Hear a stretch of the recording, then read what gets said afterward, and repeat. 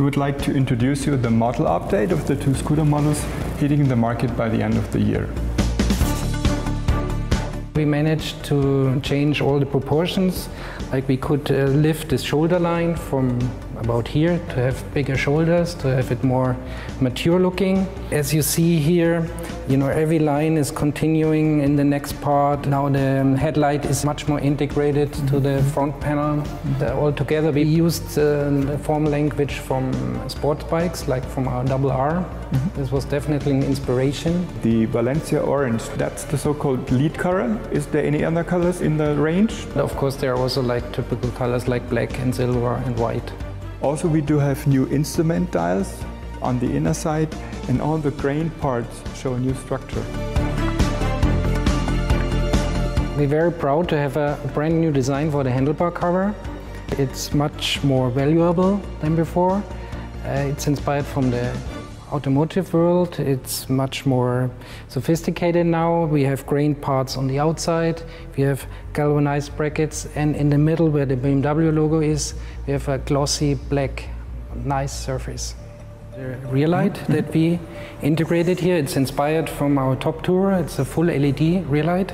As you see here, it has the 3 position lights with light guides, and we got inspired by this horizontal line and continued it into the side panel, as you see here.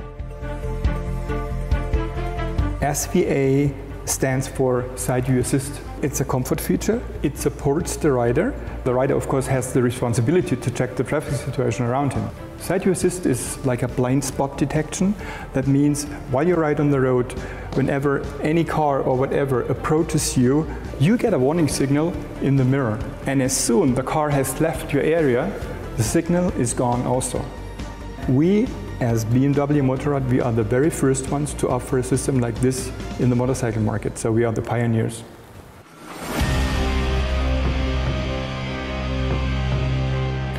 We extended our standard equipment for the two scooters. Standard equipment means X-Factory. So far we had ABS, anti-lock braking system, and now we added ASC, which means anti-skid control.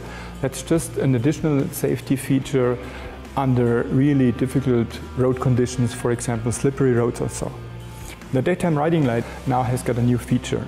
When you enter a tunnel, it switches automatically to the headlight, and when you leave the tunnel again, it turns on the daytime riding light. So it's just a more comfortable feature, and it works pretty well. Especially on the engine, we did 2 main changes, CVT and clutch.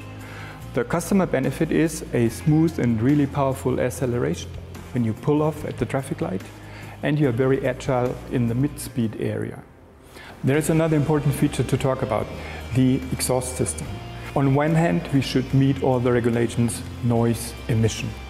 It shouldn't be too heavy, the entire system, and of course we want to have a nice sound. And finally, it should look cool. And this was in fact quite a challenge, because we had to increase the volume. That's also why we introduced this double A shape, also to show it's a 2-cylinder engine. Then we added this black end cap to make it look short and not longer than the vehicle. And of course we could find a very steep angle that makes it look really sporty. We also modified the kinematics of the main stand for an easier operation.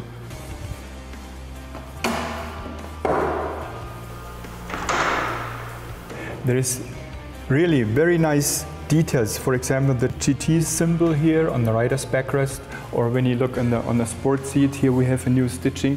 That's just some more nice details, and it's really beautiful to look at.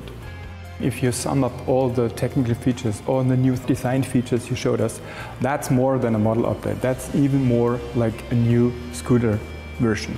By the way, I recently had the chance to have a test ride with those two scooters, and it's just amazing. It's pure fun. You should try it when you get a chance.